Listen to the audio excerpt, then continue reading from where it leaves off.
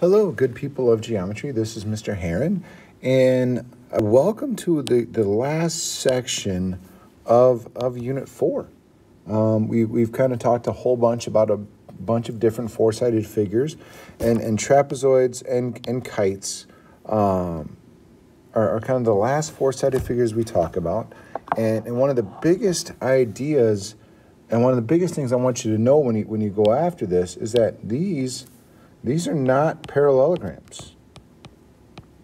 Okay, so they don't fall under that category of parallelograms. Okay, so the 5 things that are true of a parallelogram are not necessarily true in trapezoids and kites.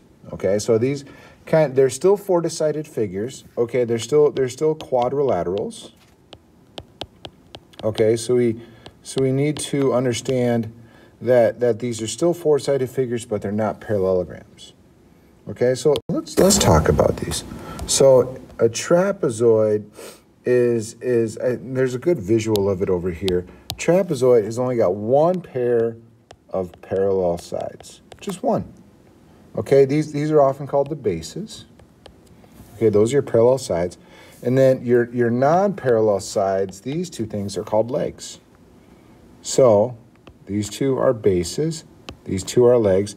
And then an isosceles trapezoid, for those of you that don't recall, isosceles just means I have an isosceles triangle. It's a triangle with two sides equal. And then you might remember that the base angles are equal. Well, it's a similar idea for a isosceles trapezoid. I have my two legs are congruent. That means that my opposite angles are congruent.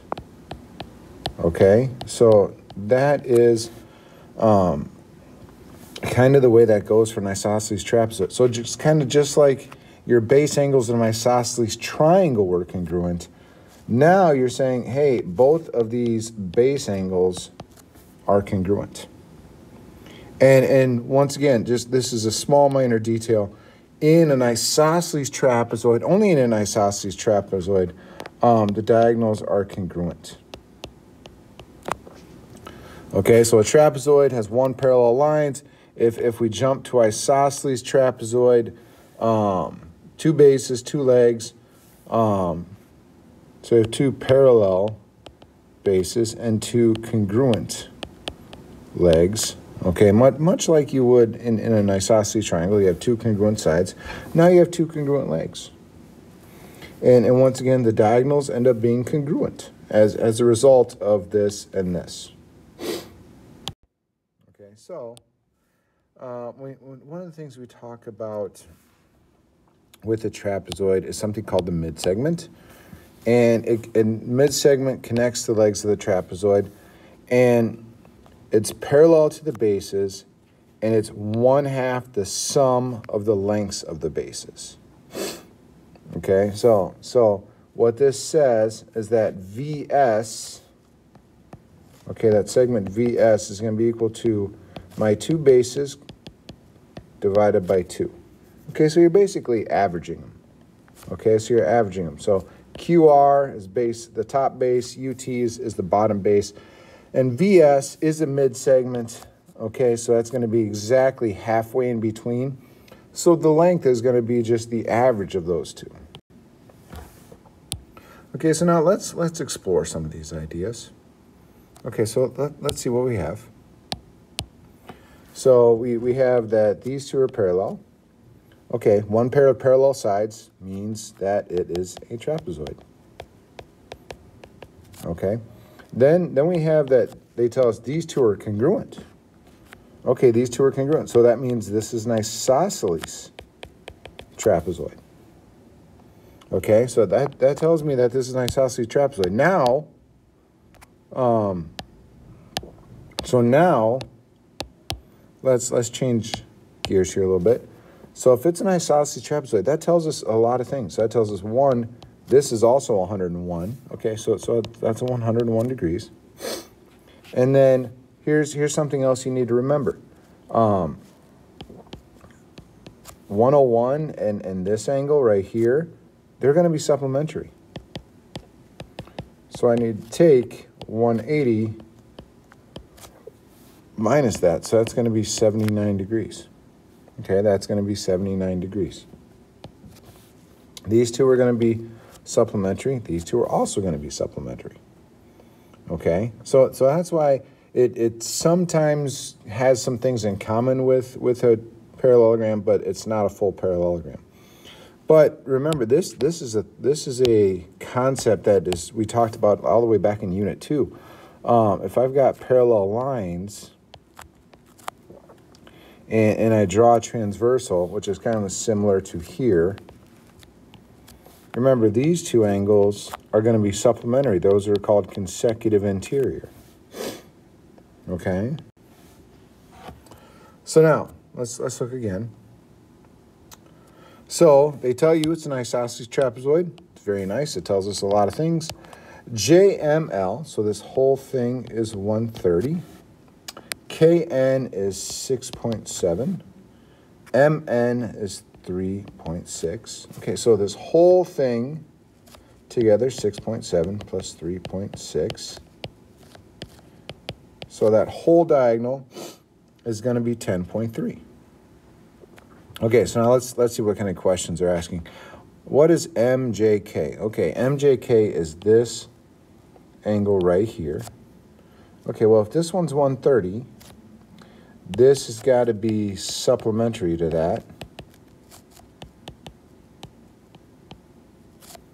Okay, that's supplementary.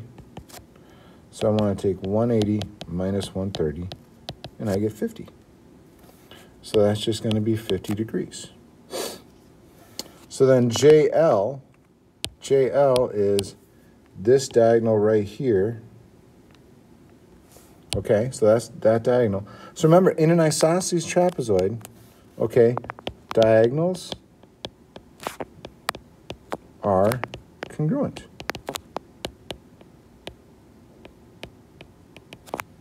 Okay, diagonals are congruent.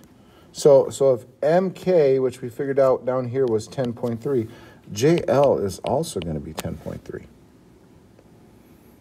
Okay, we've answered those questions.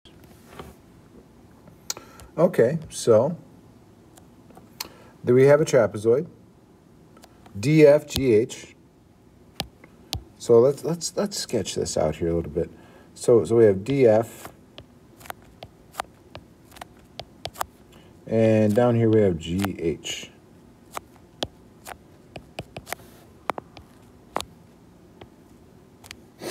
So DF is going to be 5, GH is going to be 17.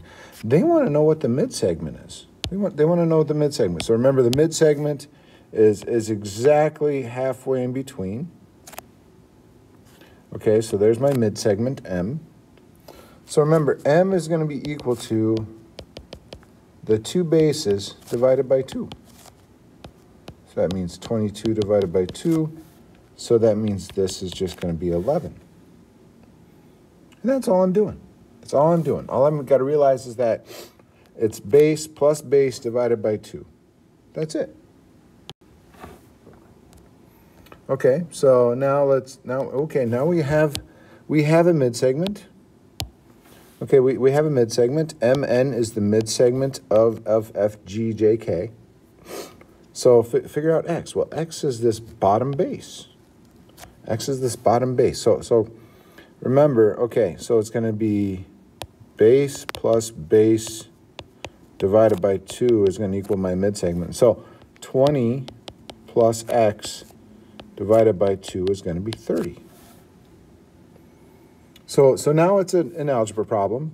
Okay, so multiply both sides by 2. That gives me 20 plus X equals 60. So X equals 40. There's my answer. There's my answer. There's my length. Boom, right there. Okay? Okay. So this one, a little trickier. So now, length of one base of a trapezoid is 44. The mid-segment is 30. The other base is 2x plus 12. Find the value of x. So let's sketch this here. Okay, so we have a trapezoid. Okay, so let's see. Mid-segment 30. one base is 44, the other one 2x plus 12. Okay, so this is my setup. This is my setup. And I know that 44 is on the bottom because my mid segment is smaller than 44. All right, so this top base should be smaller than 44. Okay, so let's look. So we have 2x plus 12 plus 44. All that divided by 2 equals 30. So 2x plus 56. So then I can divide everything by 2. Okay, so I can do like, oops, I want this one. So I want 2x over 2 plus 56 over 2 equals 30. So then I'll move up here. So it'll give me x plus 28 equals 30. So x equals 2. X equals 2. Okay, so this is a good, ignore this. This is a good kind of reminder of how algebra works and kind of working within a geometric idea. Okay. So kite, a little bit different. Okay, kite, a little bit different. You have two consecutive congruent sides. So please take a look at this. Consecutive. So that means these two are equal, these two lengths are equal, these two lengths are equal. Okay? So in a kite, okay, only one pair of opposite angles are congruent. And please look which one it is. Okay, it's these two. Okay, so you have these two sides congruent, you have these two sides congruent, and the angle in between there are the ones that are congruent. Okay, so you have the sides congruent, and you have a very specific angle on which is congruent. And one of the kind of results of this is that the diagonals are perpendicular.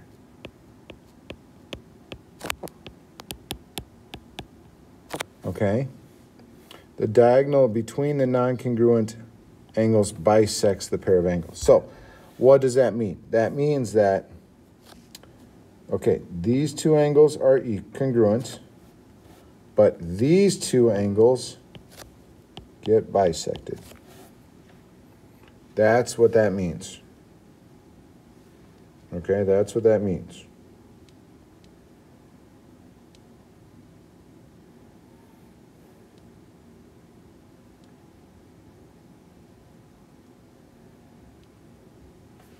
Okay, so now let's explore some of those ideas. Okay, so let's look. So this is a kite.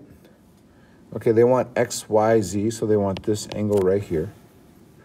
Well, I know. Okay, if these two angles are, if these two sides are congruent, these two sides are congruent. These two angles are congruent, so that makes that 121. That makes that 121. Okay, so how can I find that? Okay, well, this is still a four-sided figure, right? Okay, so, you know, my sum total of all angles has got to equal 360 degrees. So I just take 360 minus 73 minus 121 minus 121, and that will give me my answer. Okay, so I mean, it's a little bit of a backwards way to do it, but that's fine. So just remember angle rules. So that's going to equal 45 degrees. So that's how big that is. There we go. Number 8 has got a little bit of a trick as well. They want to know what NP is.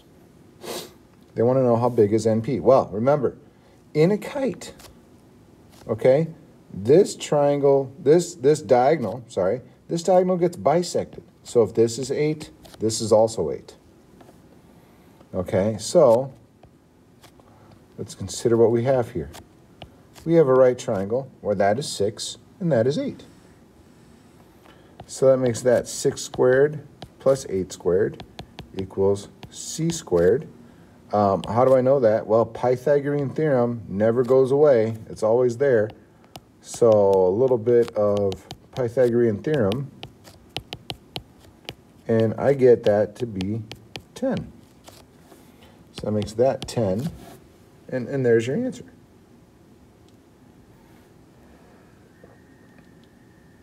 Okay, there we go. Nice and easy. Okay, so now here they want, number 9 I'm looking at now. Now they want GFJ, so they're looking for this angle there. Remember that these two angles are going to be the same. So we'll just call that A. Okay, so A plus 128 plus 72 has got to equal 360. So 128 plus 72 is going to be 200. Okay, I combine the A's. So 2A is going to equal 160. So A is just going to be 80. And there I'm done. There I'm done. Okay, now number 10 we presents a bit of a challenge. Okay, something we gotta pay attention to here. Figure out ZY.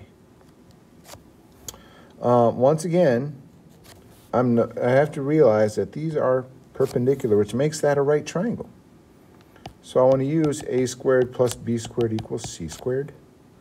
But I want that to be 8, and I want b to be 24.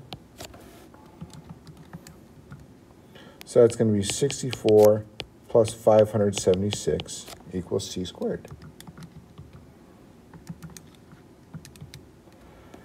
So, doing some calculator mashing, I get 25.3.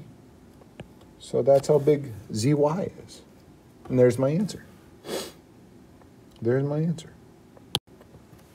Okay, so now what do you have left? 4.5 assignment. Okay, unit 4 review.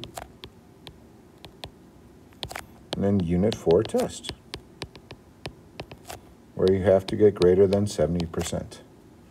Okay, so remember 100% here, 100% here, or try to.